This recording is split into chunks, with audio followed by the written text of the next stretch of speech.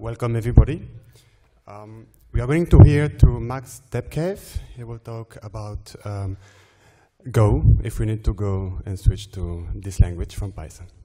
We'll have a few questions at the end. So welcome to Max Tepkeev.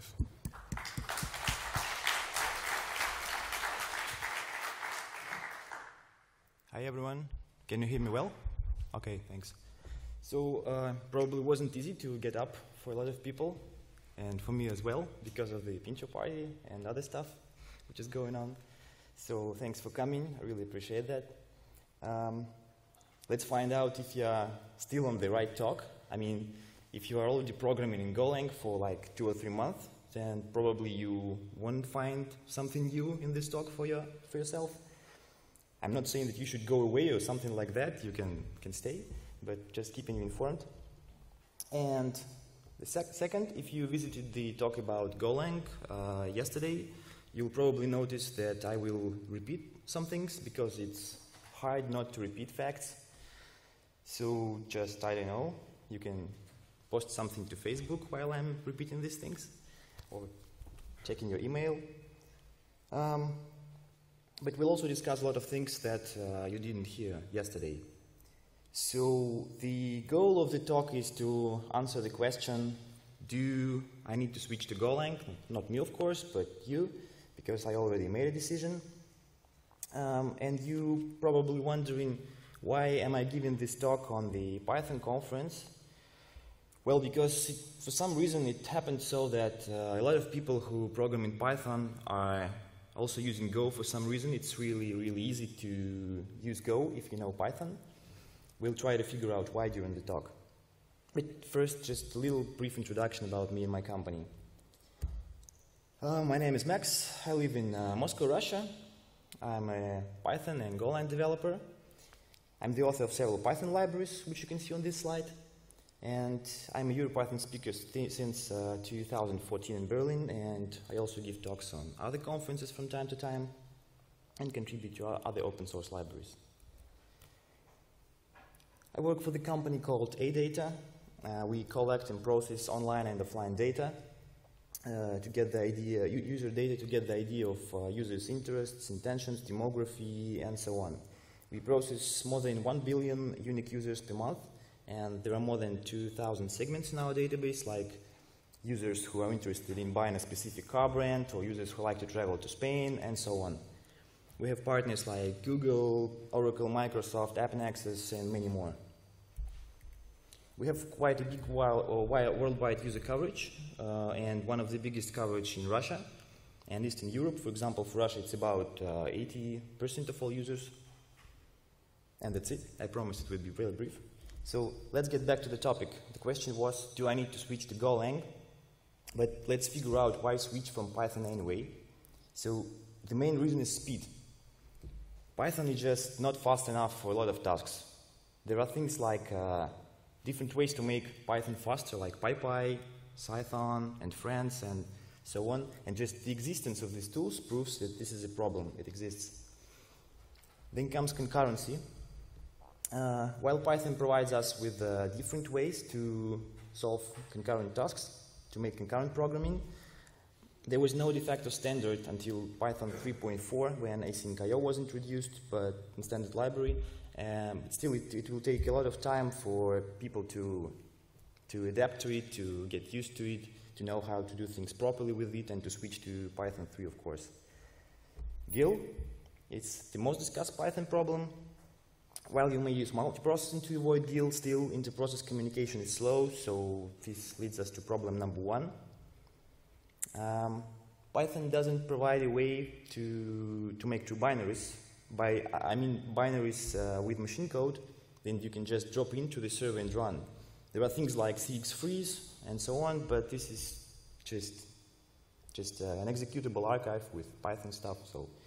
And also, you can't write closed source code with Python, so you can't easily distribute your commercial programs, because Python code can be easily restored. And while dynamic typing provides us with ease of use, it is also a big source of runtime errors, and the proof of this is the introduction of type hinting in Python 3.5. So it's also like a problem.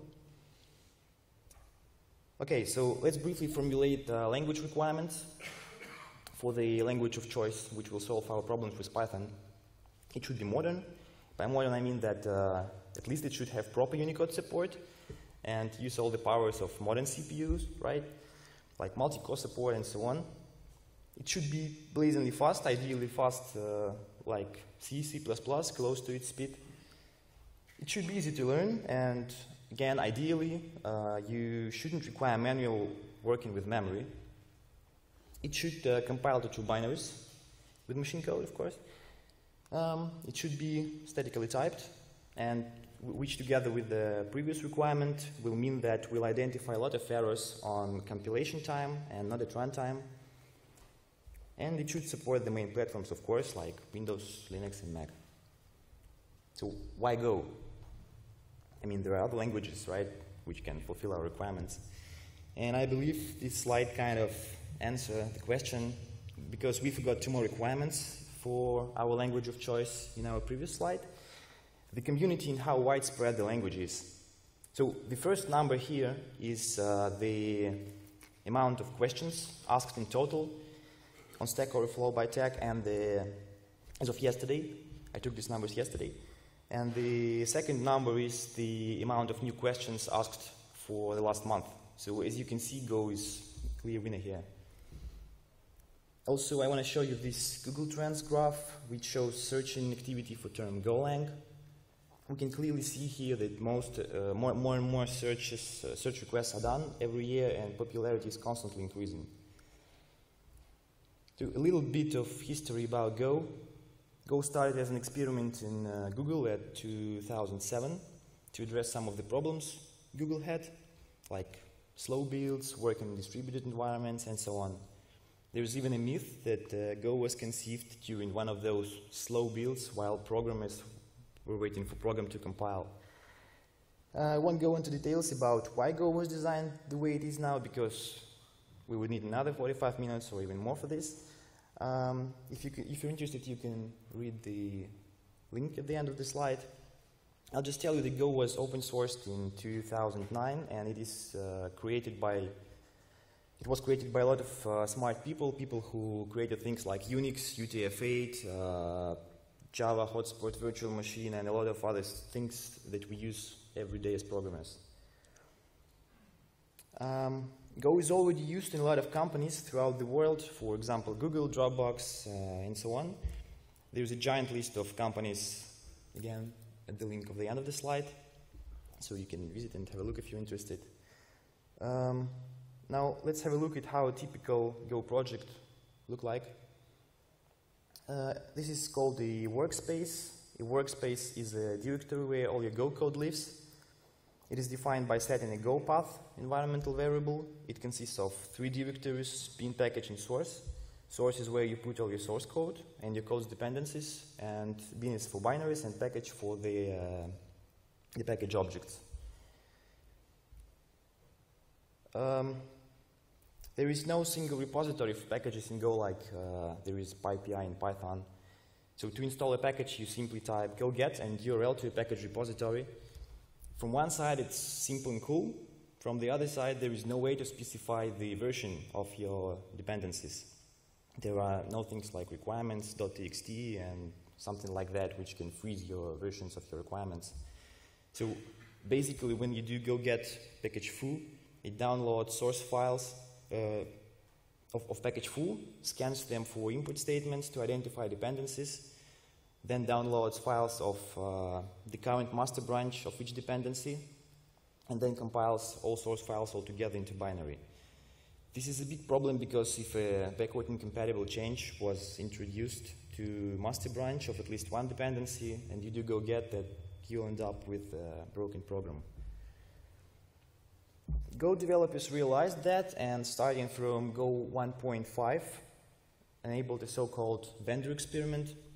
And starting from 1.6, which is the current version of Go, it's not an experiment anymore, but the recommended strategy. It means that you should include a vendor folder in your project and put all your dependencies in there by copying their source code and they will be found by Go compiler automatically.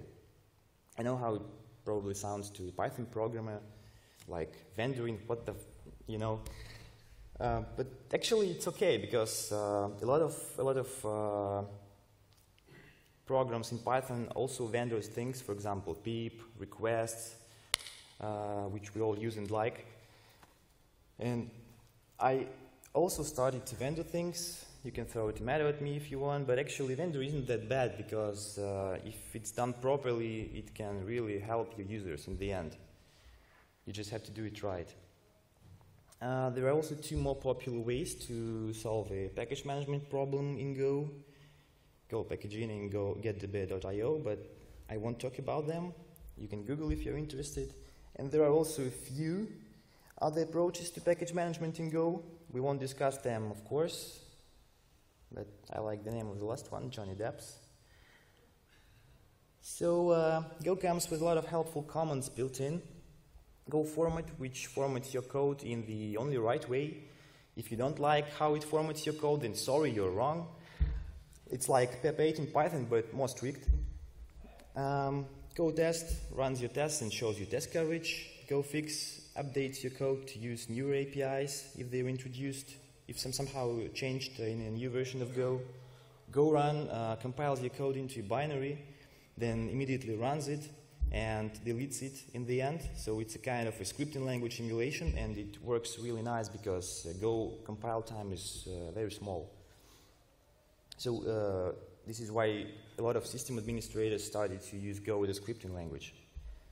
There is also a race detector and Go vet command, which can find errors that the compiler didn't see at compile time, and many more. And all these things, they are built in right into the language, so you don't need to install any third-party tools and so on.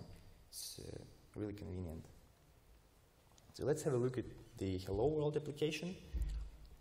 Each file should start with a package definition, which will be used for imports by other packages. An executable command must always use package main. Then we import format package from Go standard library and define a main function, which just prints hello world. To compile this code, we run the following command, which produces a binary in our workspace bin directory, and then we can just run it like usual binary. So let's do a comparison of Go and Python. What I want to show you that some things are different, but a lot of things are similar. So this is one of the reasons why it's easy for a Python programmer to learn Go. So first of all, imports. Both languages use imports to import packages. The only difference is that in Go we must surround package name with double quotes. Also, import statement differs a bit if you want to import several packages or to import a package under a different name. When you import a package, you can use names which define inside the package in the same way in both languages. The main difference is that in Go you can only access names which starts with the capital letter. And all other names are considered unexported or private, if you like that term. So they can't be accessed outside the package. Go has same basic types as Python with a few differences because Go is statically typed language. So if we have initializers, then we don't need to define types because Go is smart enough to figure out it from them. If we don't have them, then we need to define a type. Also, Go has signed and unsigned int types, which with different bit sizes, like int 8, int 16, and so on. And also, a dict in Python is called map in Go. And note that map defines types of its keys and values. So in this example, we have a map which keys and values are assigned integers. And finally, a list is called a slice in Go. Variable declarations have more forms in Go than in Python. In Python, we just declare variables any way we want with the same syntax. In Go, there are two syntaxes: full variable declaration with var keyword and short form of variable declaration, which can be used in functions or methods, but not at the package level. We can also have one-line variable declarations in both languages, and in Go in both forms, full and short. Both languages have first-class functions. It means that the language supports passing functions as arguments to other functions, returning them as values from other functions, and assigning them to variables. Though, as you can see, the syntax is different. Go is more verbose because of static types, and C-like syntax with curly braces. Both languages also support optional positional function arguments. In Python, we call them args and use asterisks for them. And in Go, functions that implement them are called variadic functions and use 3-dot syntax notation for them. And as you can see, we can also pass a slice of numbers in Go and use an backend feature similar to what we have in Python. Unfortunately, Go doesn't have a keyword arguments feature, but you can kind of emulate it with structs. Python doesn't have structs, but basically just a collection of fields. Struct can be initialized only with the needed fields. All fields that are not set during initialization will be set to the 0 value. So for example, for string type, it's an empty string. This is probably not very elegant and not the idiomatic way to do things in Go, but it works if you need it. So just showing you that it's possible to emulate quarks in Go. Python has 4 in while loops. Go has only for loop, which can take several forms. Here we initialize a list of 3 integers and then iterate its elements one by one. Notice that the first variable in for loop in Go, which this is the underscore, and this is an index of the element inside the list. And because we don't need it, we use underscore, and this is the same convention in Python. But in Python, this is just a convention. I mean, you can use any variable name for it and just not to use it. But in Go, you have to use an underscore, because if you don't use you declare a variable and you don't use it, or you have an import and you don't use it, then the program just won't compile. Go is very, very strict about this, and that leads to a cleaner code in the end. Second form of the for loop can be compared with Python's while loop with a condition. The code is simple, so I won't comment on it. Just note that you can omit init and post statements in for loop. Also, Go has variable ++ syntax available, which Python doesn't have. And both languages have len function to get the length of the variable. And the third form is the while loop with infinite condition. We all love Python for its list and dig comprehensions. I'm sorry, but there are nothing similar in Go. There is whenever you want to iterate over something, you'll just have only one looping construct, which is available in Go, a for loop.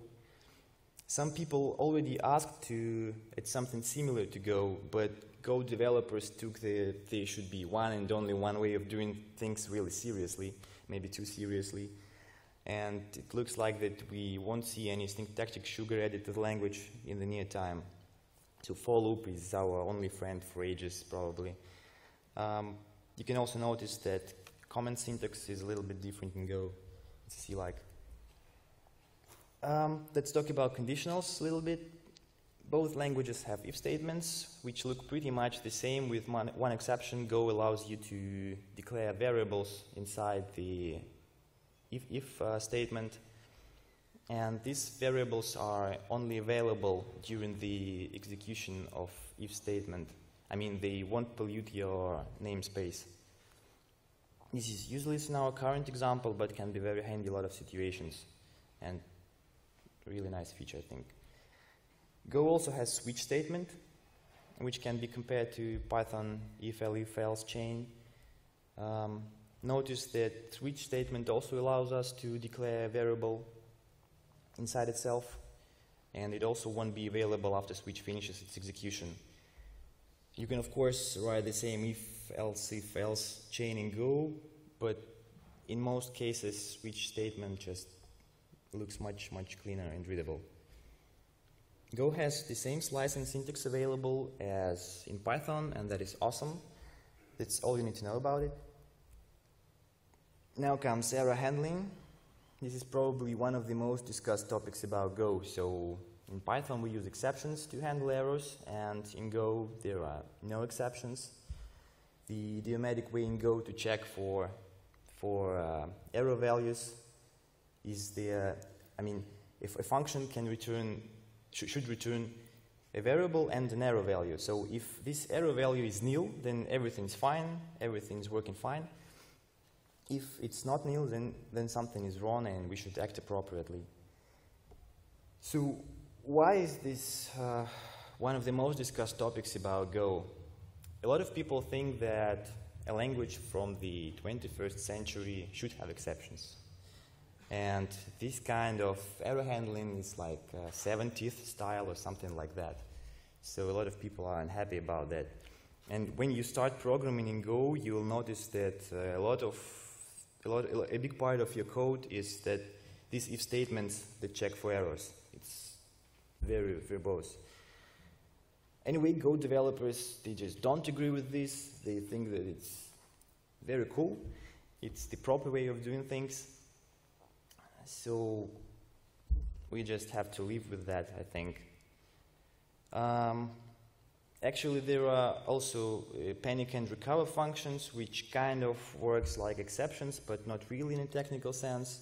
So I won't go into details about them, just know that they are here. So if you are interested, just Google for them. Okay, classes. I have bad news for you. Go doesn't have classes. It has structs, and you can attach methods to them. To make a function act as a method, you need to define a special receiver argument. This is very similar to Python, where a receiver argument is called self. The receiver appears in its own argument list between the func keyword and the method name. In this example, P is the receiver argument of type person.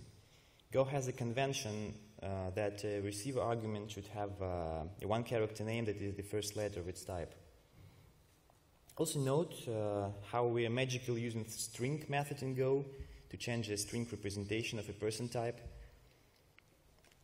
So when you print it, this is kind of similar to Python's Python magic str method, but in Go this is achieved using interfaces, which we won't talk about today because this is a big topic.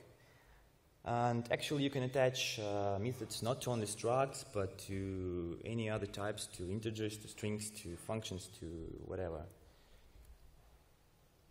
Structs in Go doesn't have constructors, but there is a convention to emulate the constructor by creating a function that does the needed initialization if you need any. This is our previous person struct initialization rewritten using the constructor function. We can also see in new syntax here, notice the asterisk near the person type at the function definition. That means that the function will return a pointer to a person type. And also notice the ampersand inside function. That is a way to return a pointer to a type. Yes, Go does have pointers, but again, we won't discuss them today. Okay, a few words about inheritance. Go doesn't have one, again. Instead, it has composition or embedding. You can embed parent struct inside a child struct and reuse its methods like if they were defined on the child struct. Let's have a look at the example. On the left, we have a classic Python inheritance, and on the right, we have Go's embedding. Doctor type embeds person type and gains access to its it method as if it was defined on doctor type. It's kind of inheritance. Okay, let's switch to some cool stuff. We all know that Python has something called context managers. Here's a well-known example. We chose the usage of context manager to read a file and automatically close it in the end. Go doesn't have context managers, but does have something similar, which is called a defer. A defer keyword can be used together with any function inside another function, and when a function inside which a defer statement is used finishes its execution, a defer statement will be called just before exiting the function. It sounds weird, but I hope the example can clarify that a bit. So we are reading a file in that function in Go, and we have a defer f close, and it doesn't matter if any error will happen or something else, the file will be closed anyway. We can also see difference in style here. In Python, we name a function or a method using an underscore between words, and in Go, a convention is to use camel case. Also notice how we use a result variable inside a function definition in Go. This is called the named return value and is treated as a variable defined at the top of the function with a 0 value, and we already know that the 0 value for string is empty string. Okay, last comparison, concurrent programming.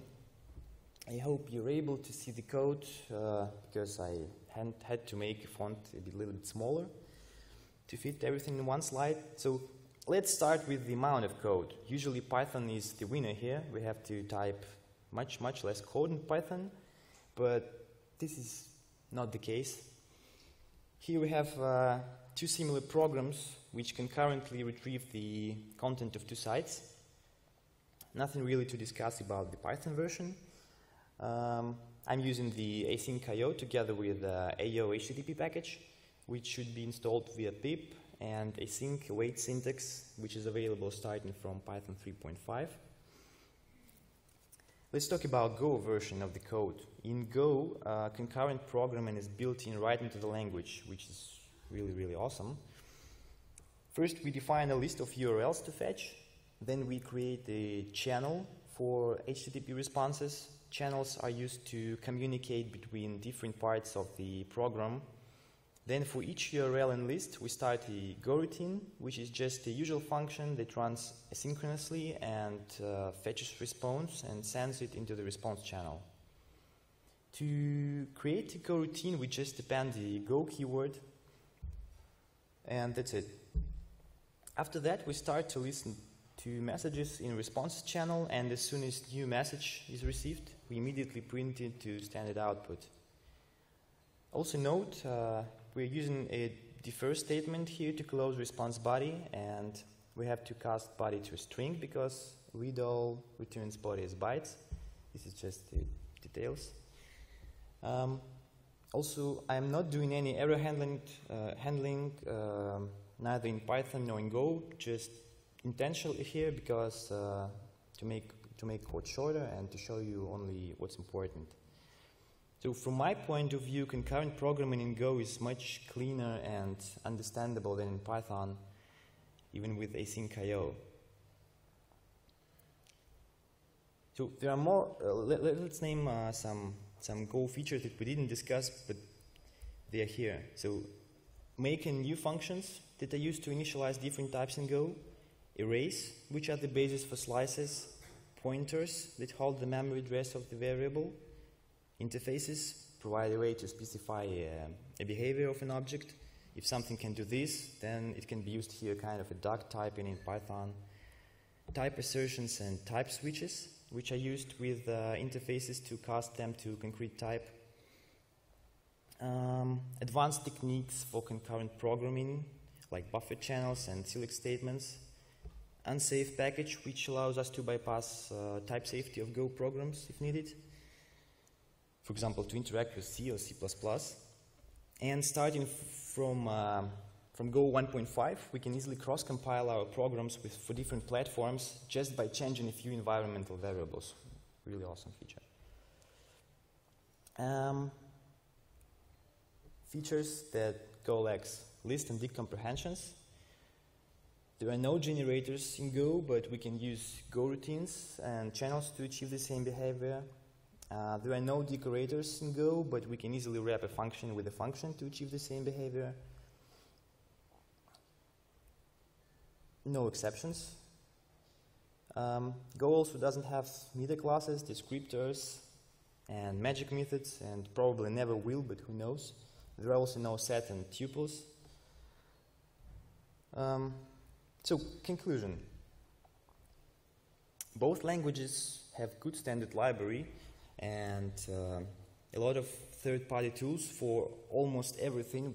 That's not actually really true, because Go doesn't have any good stuff for scientific programming like pandas, NumPy, and so on.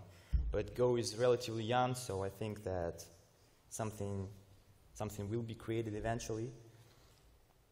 Due to Python's syntax and syntactic sugar, we can be much more productive in Python, because we don't need to re-implement things again and again. So, for example, if we need to get dictionaries keys, we just call keys method. If we want to check if something is contained in a list, we just write if something is in a list, and so on. But in Go, every time you have to start this for loop to iterate over something and to get what you want. So this is really verbose, but again, this is what we have. On the other hand, Go's concurrency features and its compiled and statically typed nature are worth it, I think so. You can easily develop commercial software with Go and sell the binaries, keeping your source code secure. Also, yes, you will spend more time coding in Go, but in the end, I believe that programs which are written in Go are more secure, because a lot of errors are found at compile time. And also, if you're developing something that should benefit from concurrent execution, then Go is just a very good choice for these kind of things. And the last point that I would like to address, maybe it sounds stupid, but I think that Go doesn't have soul. I mean, I'll try to explain. I mean, when I'm programming something in Python, I feel myself like an artist which creates some masterpiece or something, a hopefully masterpiece. And in Go, you just, I don't know, you don't feel any happiness, any satisfaction, you know, during development. You just, I don't know, you just have to try it, maybe just me, but this is what I feel. And let's try to answer our main question: do you need to switch to Go? Of course not. Python is great. But do you need to learn Go? Yes, definitely yes. Learn Go, because this language just won't go away anywhere, because it's made by Google. Also, the funny thing is that a lot of companies that use Python also use Go, or vice versa. So if you are interested in getting a good job or getting a promotion or something like that, then Go is the right language to learn. We don't have time anymore, right? No? You finished. I just want to show a few useful links. So you can make a photo if you want. They will help you in learning Go. And yes, I think that's it. And if you're interested, I am not paid by Google to promote their language. So I've just shared my experience with it, and I hope I was able to motivate you somehow to try Go. And if at least somebody of you will try Go, then it was worth it. But thanks.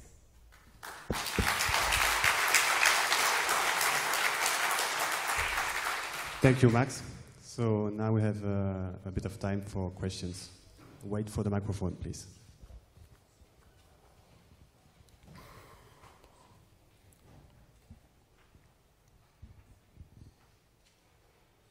Hi, thanks. This talk was very useful to me. I'm a Go newbie, and the most difficult thing I found when maintaining an older Go program, meaning like it was a year old, was that the standard library seems to be changing a lot. I was wondering if you had any experience dealing with changes in the standard library and how to fix them or detect them before compiling. I don't know. It's a difficult question. I don't have really an answer to that. I don't know. Sorry.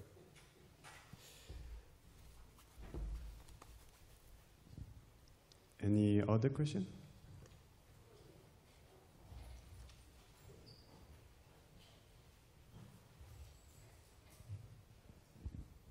Hi, yeah. I just wanted to say, under what circumstances do you think you might look to migrate from Python to Go? What kind of, is it, for instance, if you were on the Python 2 version and you were looking at implementing some of the concurrency features of Python 3, do you think it's worth looking at Go as an alternative to getting used to the whole concurrency syntax that you've got in Python 3, or do you think that that kind of leap is not really worth doing? Well, I think that if you are happy with your Python code and it works okay, and you don't have any bottlenecks, then of course you don't need Go or anything else. But if you have any problems, then why not to try Go, right? So, I mean, you must have, I probably missed the first part of this, I'm sorry, but how did you get into Go? So what drove you to move towards Go and obviously kind of get experience? Yeah, we had in our company we had a service in Python which wasn't working really good, not because it was written badly or something, it just couldn't process the data, the amount of data we had. So we decided to try Go, and it's working really good right now, and we're real happy with this choice. So I think that we will be rewriting our services in Go. Okay, thanks very much. Okay. Yes. I wanted to ask, what would be an application that you think should not be written in Go, that should be written in Python? Like, what would be a good example of an app that Python would be better? I don't think there is this kind of application that shouldn't be ported to Go. I can't think of a way. Why? You can port everything in Go. I mean, the point of porting something to Go is only if you need something to make faster, or if you really want to benefit from concurrency, because in Python concurrency is hard from my point of view. So that's it. Okay, thank you. We are running out of time, so if you have any more questions, you can meet Max outside or open an open space. Thank you.